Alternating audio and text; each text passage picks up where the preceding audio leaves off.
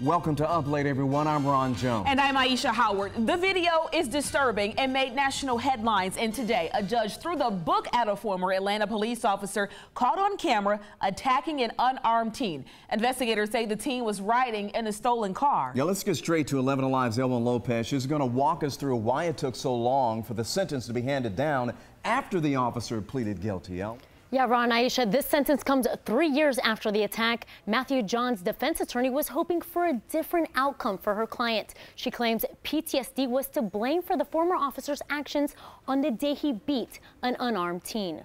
Mr. Johns is someone who is in need of help. He is not in need of incarceration. He is in need of some mental health services.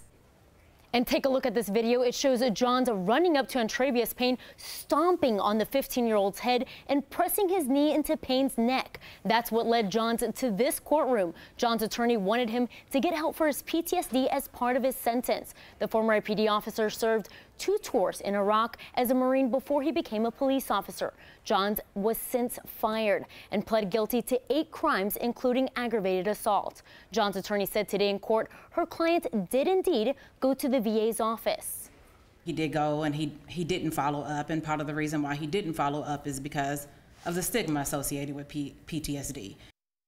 And today, Johns was sentenced to 20 years in jail, but he will have to serve 5 of those. We asked our legal analyst, LaTanya Hines, what might have left to this outcome.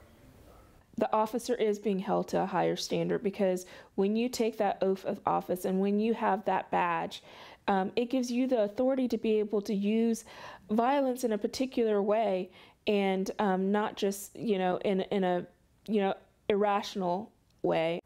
And next month, another high-profile case in a police shooting will play out in court. Air Force veteran Anthony Hill was shot and killed in March 2015, more than 4 years ago, by former DeKalb County police officer Robert Olson. Hill wasn't wearing clothes at the time and was unarmed when Olson shot him. Hill's family says the victim was dealing with PTSD at the time. Our legal analyst says it's hard to point out at this time how Olson's fate might compare to that of John's. Take a listen to what she told me.